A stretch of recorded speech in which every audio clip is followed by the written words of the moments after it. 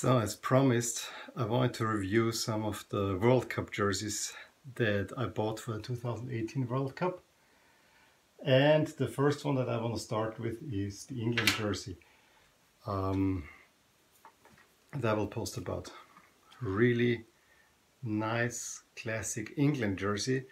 The version that I have is of course without numbers, because that's the way I prefer it. Numbers usually wash out. What are notable features?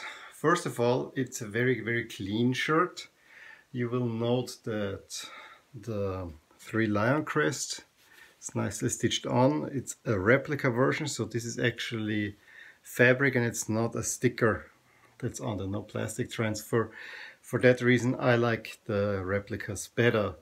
Also the star, which is in silver, is nicely stitched on.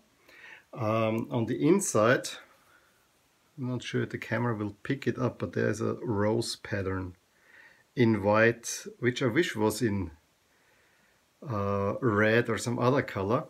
And then the collar is the typical Nike 2018 color. You even see the weird jump here that kind of makes it then like a faux shirt collar, but since it's all white you don't see it.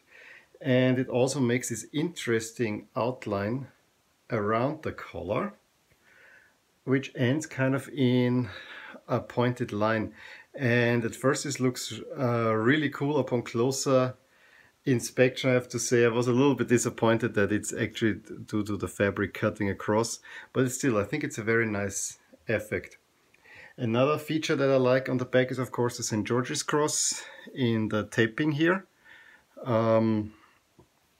It actually matches up nicely. When I was watching England, I always felt that it was a little bit higher, but it's because the taping here, this is kind of thick. So it lifts off, and then very subtly, and I'm not sure if the camera picks it up a little bit, is you can see this zigzaggy pattern on the sleeves that of course on the France shirt that I have here, just for comparison, is in light blue on dark blue. The England shirt is not visible at all. I was wondering, would it be better if this would have been in red? I'm not quite sure about it. Also, there is a lot of horizontal striping all over the kind of pinstriping all over the front and the back of the jersey, making the material feel of this actually quite different than the France jersey, which has a very smooth but almost too perfect feel. This is a little bit more organic. It's a little bit more like a real cloth.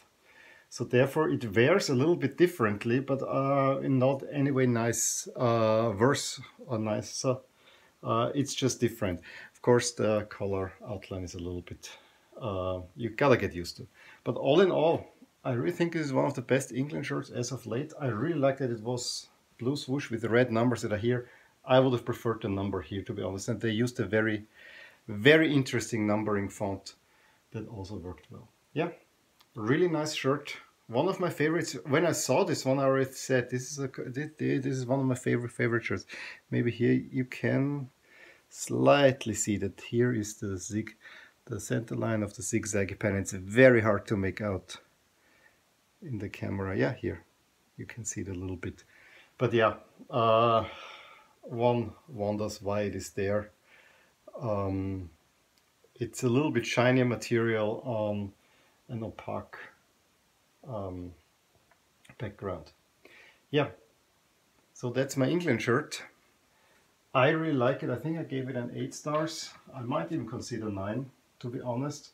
But I think it was because of the numbering being in front that it's not.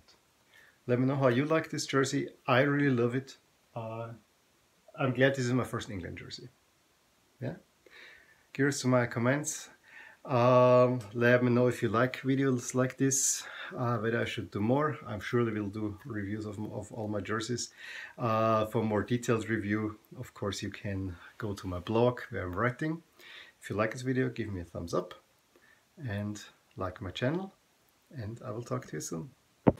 If you enjoyed this video, please hit like and subscribe to my channel. If you've already done so, I would like to thank you for your support. It is very much appreciated. Also, check out the accompanying blog at the link provided in the description below and at the end of this video. Thank you for watching, and until next time.